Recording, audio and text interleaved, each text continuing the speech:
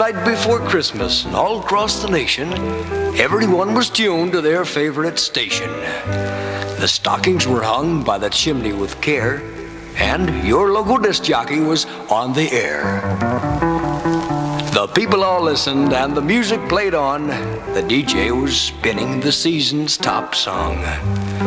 Mama in her rocker and Dad with his pipe sang along with White Christmas, and snow fell that night. The songs were all coming from one lonely room, a turntable, some records, and a mic on a boom. And behind the console that cold winter's night sat a lonely young man mulling over his plight. The Christmas Eve show was all his, he was told, 'cause he was the newest DJ in the fold. So here I am, he thought while playing the songs that sang Merry Christmas to the listening throngs. It was about midnight when he first heard the sound, a strange sort of thumping out on the ground. Away to the window he dashed like a streak. Could this be the sound of reindeer feet? He opened the casement and looked down below, and he saw a strange figure knee-deep in snow. The mysterious shadow spoke not a sound. He simply advanced across the snow-laden ground. The DJ kept watching from his window on high. Then the figure in red stopped with a sigh. He looks quite like Santa Claus, thought the DJ, his memory returning to a more youthful day. I must be dreaming to imagine this sight, the thought of Santa out here on this night. The old man with the beard made not a sound.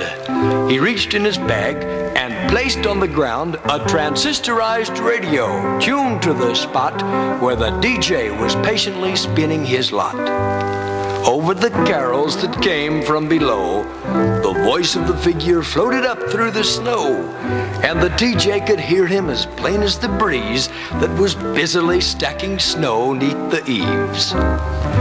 Young man, you must work on this night set aside for families and singing by a warm fireside. I know that you're lonely this Christmas Eve, and you'd rather be somewhere else, I believe. But remember what you're doing by playing those songs is spreading some happiness to endless throngs.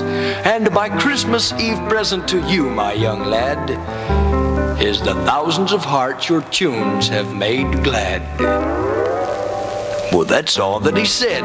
Then he sprang to his sleigh, to his team gave a whistle, and they all flew away. Up over the housetops and into the sky, the DJ watched in wonder to see the team fly. And he heard him exclaim, as they flew out of sight, Merry Christmas to all, and to all a good night. The next day, the DJ returned to the site where the vision had appeared that previous night. He thought it a trick or some sort of a dream. Santa Claus in person? Hardly, it seemed. Then, all of a sudden, he felt a strange glow, for he found a transistor half buried in snow.